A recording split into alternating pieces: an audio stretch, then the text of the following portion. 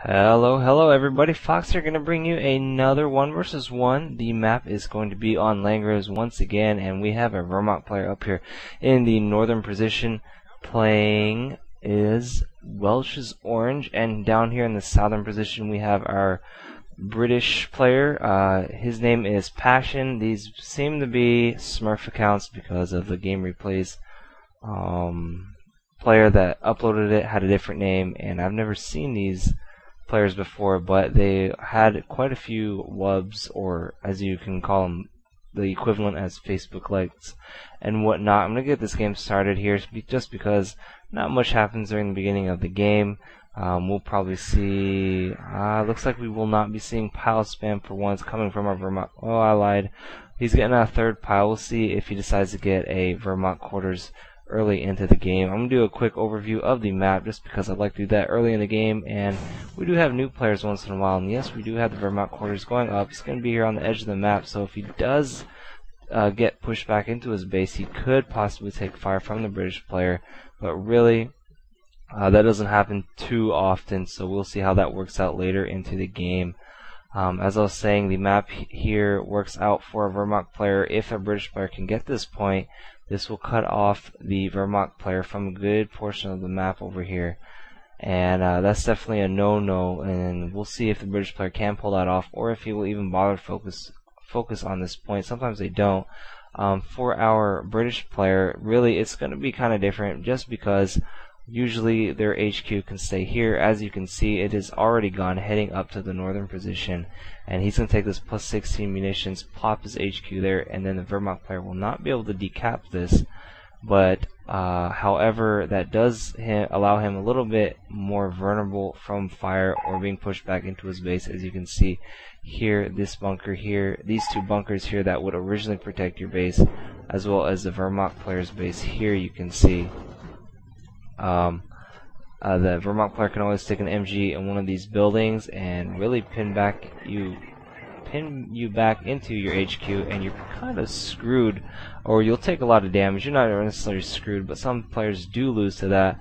But these players, they are pretty high up there, and I'm pretty sure none of them will lose to that, but we'll have to wait and see. We're going to have a bike come out here. It's going to be very, very annoying for our British player, just because it slowly picks away. It won't kill a squad, but it slowly picks away at their health, so when that Welchsorange squad does come out, or in this case an MG, it will, they have a better chance of taking them out and forcing them to retreat. And here comes the MG. The bike is going to spot for that, as the bike does provide extra vision, and now they are pinned, but he did get the munitions point, so he is good to go. He's pretty happy about that so far. So right now we have 3 Pioneer squads out and about capping, giving him the capping power, and the MG that will provide him that extra cover, and the bike that will go ahead and scout for a British player. We do have the standard here, 2 infantry sections, as well as the officer. Officer needs to be very, very careful staying out here, as this bike can easily pick off the officer. Officer can't do anything. If he does retreat into his HQ, the bike can just chase it down, kill it off, and well, the officer does have these buildings that he can retreat to if he decides to.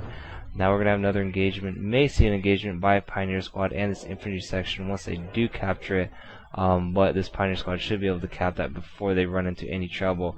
Looks like we do have an engagement once again in the north. Looks like a Vermont player. I can kind of see what he's trying to do. He might get a third MG actually, cover this left side, cover the middle, and maybe cover the right, or go for Welchsorange squad sooner or later. You can see, I think he's trying to reserve that building for later on. And we do have the Bren out. Now the Bren is going to be very quick, very fast. He needs to be careful, because this can't, once he gets behind the MG, MG is pretty much useless, and will take out the MG or force it to reposition. This Pioneer Squad needs to get out of here. Trying to build some mines, but they do take extra damage while they do any sort of building. He did not know the Bren was there. And here we go, another fight here in the southern position. Bike once again. MG is going to move up, and that should seal the deal for him, as we don't see any support from the British player. He's just kind of baiting him in. The British player doesn't realize it, and they have no officers, so they are going to slowly walk into the MG fire, and they will have to retreat. Nice quick retreat there, not going to lose any units, minimizing damage up back here in the north. We do have the Bren, and oh, we have a recon squad flanking the MG, and then a Bren coming in from the other side of one MG of Justice, so British player easily wins right there, getting a very nice flank in that general area. So far on the attack map, Looks rather even right now down the middle. However, the British player is starting to get into the Wehrmacht's territory. He may decap that very, very soon. However, the British player hasn't managed to get entire foothold here, as there is still an MG. He does bring that MG back. Oh no, kills the bike up here in north. That is huge, as that will take away a lot of scouting power. Alright, he does have actually a second bike. I did not realize that, but you still don't want to lose any units. And now the Bren, though, is kind of in trouble. Does seems to survive, have a little bit more survivability, but it needs to get out of there right now, as it does only have half health and an MG. You can see he's trying to pick it off, trying to get an MG in position. The Bren is not moving. The bike is trying to block it. I can see what he's trying to do now, but the Bren does manage to get away with 1/4 of its health left. But is it totally gone? There's another MG trying to trap it. It's just going to face the southern position. Oh, I wish he would have faced the southern position, because then he would have had it. And now the Brent is going to take off, but this bike is chasing it down. This is like an epic chase right now. There is a Pioneer squad coming up here in the north to try and intercept that Brent. However, there is a recon squad coming over here to intercept the bike. To counter it, does use the repair ability on that Brand. Does cost quite a few munitions. Now the bike is in trouble. However, this MG, could hop into that building. He would be good, but no, the recon squad counters it by hopping into the building himself. Now he's going to come to the other building instead. The Pioneer squad is going to be here with him to provide that extra support. Actually going to pop him out of there. And now that was a pretty interesting. The bike just barely getting away with a little bit of health, as well as the Brand now is fully repaired. So both players are nice mind games and micro by both of them. It looks pretty even right now, the fight. It looks pretty even here in the middle. The VPs are 5 and 434. It's pretty normal so far, no huge advantage, as now the VPs are neutral. However, he does the flamethrower upgrade. Brand needs to back up right now, or he'll take massive amounts of damage. And he does manage to get out of there. The only puff of flame came out of that building and no damage, but his recon squad needs to get out of here now, or else they will rot. They will die very, very quick. He is trying to get that bike damage engine, the Bren over here onto the right hand side. Needs to get it out. He doesn't pay attention though. He does not see it, and he may lose a recon squad. This continues to go. However, the Pioneer squad taking massive amount of damage as well. It is only down to 2 health guys. He is going to retreat that Pioneer squad. Hasn't retreated them, only exited them. I don't know why he didn't retreat them. Down to 1 more guy. Or, excuse me, there's still 2 more guys that are very, very low on health, and it will get away. Gonna go back here for the north, a little bit of microwaving battle. There's still an MG here that may be able to fire onto that Brand. The bike firing right into the rear of the Brand. The Brand, though, is, may die here. May run into the bunker. No, he's just going to circle around. Get stuck on a tree stump once again. I think I did that earlier. And the bike is going to get even more annoying. Try to block it. There's a Pioneer squad trying to intercept it. Needs to be careful that the Pioneer squad that can be taken out by that Brand, as it's very low on health, or this bike. And the Brand takes it out. And now the Pioneer squad is in trouble. Needs to book it out of here. They are in negative cover. And then the Brand has survived. Very nice Brand micro there, and a really nice micro by both players. Unfortunately, he kind of miscalculated that, as the bike was not able to take on that Brand. Kind of hard to tell, and looks like both players are repairing each other's damages. The British player, though, has a little bit of advantage so far, as you can tell. He does have a second truck up, and it just planted itself now. Sturm Armory, though, coming out for our player, and his first vehicle is going to be looks like a Stug, and looks like the Stug is gonna take care of this Brand, unless this Brand has some sick micro from Passion, our British player. We'll see how that goes, but he needs to get out of the... He has had some close calls though already with just the bike and Pioneer squad, so I don't know. We'll see how that goes. He needs to get out of there, as that bunker does quite a bit of damage to that Brand, especially when something's going to come out of this building though. And so he did get that scouting information. He knows what to expect. He needs to get some sappers up, or lay some sort of anti-vehicle ability. I'm not sure what he's going to go for. He may think it's a Puma coming out, may try to counter with a Cupcake, but that is not the case. He is bringing out a Stug. So we'll see what he plans to do here. The Wehrmacht player did go the Blitzkrieg Doctrine. He's going to probably save it for infantry assault team. As you can tell, it is up. He's saving up his manpower. It is at 330 right now. VPs are favoring the British player, and the Stug is now out, and the Pioneer squad right behind it, going to support it. Let's see if he pops one out. 380 manpower, and yes, he does pop out a Stormtrooper squad, which can get getting double Shreks on that sucker. And looks like we don't have anything out from our British player yet. He may go heavy infantry. That would be kind of unfortunate for our Stormtrooper squad here. Getting double Shreks, that would be kind of useless. So looks like we have our Stug now. He reveals the Stug. The British player knows about it. This will be able to delay it for for quite a while. As you can see, there is an infantry section moving here in the north. May try to decap that. Maybe, maybe not. There's not much that they can do. May try to flank this MG is what they're trying to do. However, he does not know about the stormtrooper squad. Oh, now he does. And is he still going to go for it? As there's another MG over here trying to reposition itself. But can it reposition itself in time? It looks like it can, especially with that Stug hammering that infantry section. So he does wisely retreat. They're minimizing damages. Once again, a quick retreat by a British player. This squad's still here, going to try and delay. Keep our Wehrmacht player here as long as possible while he recuperates and builds up his army and continues to decap. You can see he has gone very, very far in the Wehrmacht territory, even though he has been kind of losing these battles. I wouldn't say completely losing these battles. He's actually just lost the first skirmish here, and now he's going to pull it. And very nice play by our British player, really, by both players. I haven't seen any two big blunders yet. I haven't seen any squads completely lost, just besides those 2 bikes by our Wehrmacht player. And right now, our Wehrmacht player is going to start moving out. The Stug moving in. Not does the Wehrmacht player, or excuse me, British player have anything to counter it? Yes, he does. He does have a sapper, so he needs to be very, very careful as they do quite a bit of damage here. And yeah, he's going to book it out of there. However, the Stormtrooper squad, that could cause a little bit of trouble later on, as they can find like one of these buildings stray by themselves, like this one over here, sneaks the Stormtrooper squad around, takes this vehicle out, or force a retreat by our British player when he really doesn't want to. Oh no, the Brand is here and being quite a bit of trouble. Looks like this was laid by our Wehrmacht player, and it's kind of not favoring him, as the Brand could have came over here, tried to take out the Pioneer squad, and the Stormtrooper squad will take out the Brand, but now he doesn't want to reveal it. There is getting deep capped in the middle. The Stug, though, trying to take on that Sapper squad as well as the infantry section. Going to try to focus on the infantry section as the Sappers haven't moved onto it yet. And there he goes. Now going to move on to it. The MGs, though, staying here in the back, actually has 2 Stugs out now. BPs are 461, 434, still very, very even. Does manage to get the cap on that middle point and retreats. He's happy to go. However, is there anything to really defend at the moment? No, not really. Oh, the Stormtrooper squad sneaked around the hedgerow, and the Bren has not moved yet. Very, very nice patience by our Wehrmacht player, and it looks like it will pay off. He does have double Shreks. I'll be damned if they don't kill it.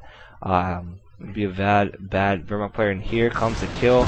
Bam, 1 shot, plus 16 XP, instant kill, and bodies flying everywhere, and he's probably happy to get rid of that. Now we're going to get some veterancy on his tank, so we're going to see a lot of armor coming from our Wehrmacht player, and we'll see what our British player is going to counter that. It looks like he's just going to go pure sappers, so going to be heavy infantry versus a lot of vehicles. We'll see how that works out, plus by the support of these Stormtrooper squads. It does kind of make these Shreks kind of useless, though, unless his plan is to take out his HQ by surprise, like bum rush them or something, or later on he may just switch over the MP44s for his Stormtrooper squad. As you can tell, his manpower is being saved up at the moment. It is at 420. Vehicles look like they're under attack. Not really under attack. This infantry section really needs to get out of here. 2 Stugs, 3 guys. Looks like, though, there's a push up here in the north. He's going to decap that point I was talking about earlier, and that will cut off the Wehrmacht player from pretty much all his resources besides the plus 5 fuel and plus 10 munitions. And once again, infantry section, though, trying to take it, and they do take it. Will he retreat in time, though? And yes, he does retreat. And, oh, gets 1 more shot. Will he be able to pick it off? Usually it doesn't happen. It doesn't look like it. Going to switch to the north. I saw a bit of fighting, but I'm not sure what's going on right now. Going to go back to the attack map. Stormtrooper squad going to try to sneak over here on the left-hand side. Make sure to take out this fuel. No, he's going to do exactly what I was saying. He is going to try to get this truck. What do you call it? Field support truck. However, there are quite a bit of squads in the vicinity. One's actually full. Pretty much 2 are about to be in full health. One's working its way up there, as well as there's a few officers as whatnot. But this Stormtrooper squad can cause these squads to fall back all the way to the side of the map, and that will allow these Pioneer squads to start capping freely. Oh, and he's moving out now, actually. And this may allow that he's probably Wehrmacht player may be waiting for the next engagement, and then once that engagement happens, hit this vehicle, and if he does retreat, then that means he's free to cap as well. So it's kind of a win-win situation for a Wehrmacht player, unless he can, British player can split his forces just about right to win both fights. And here we go. It's going to be the first engagement up here in the north. One recon squad is going to move up here, try to prevent this Pioneer squad from decapping it. However, it will not happen. He needs to retreat it now, though. And yes, he does retreat it.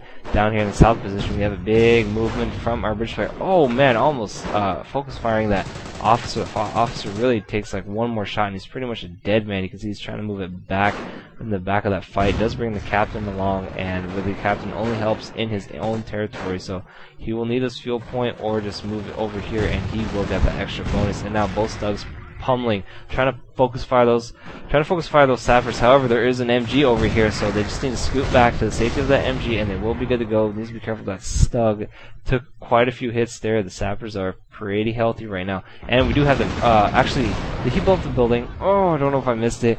And I think he did. Yes, he did manage to blow up the building. There is a Cromwell over here trying to take it on. I'm not sure why. I mean, I guess if you can sort of micro into the squad, they won't be able to shoot, and that it did work out for him. So the speed ability, you can see, costs about probably 35 munitions. And we do have the sniper out on the field. I already have 2 kills on. He may have taken out an officer. I'm not entirely sure.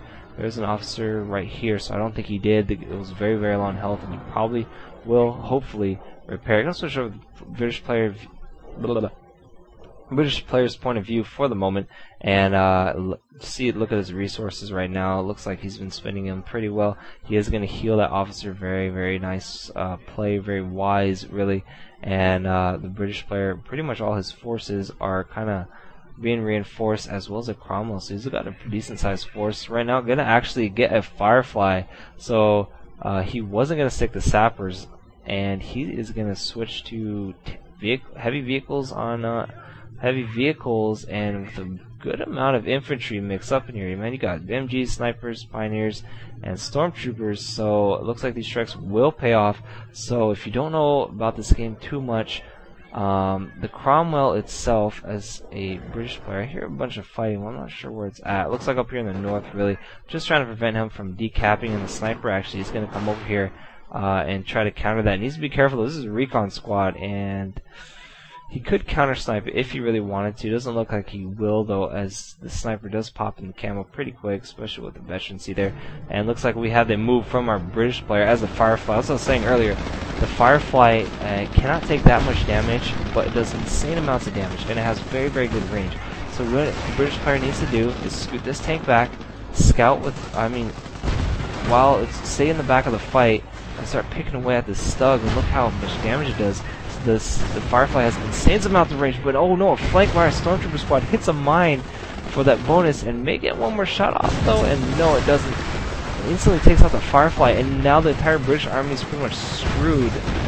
I would say entirely screwed. Yeah, screwed. These tanks are screwed here, and the infantry, why the infantry is too busy dealing with that Stug up front. Oh no, the British player answers though, and he decides to counter with artillery, and the battle flips instantly into our British player's favor, and now he can decap this point.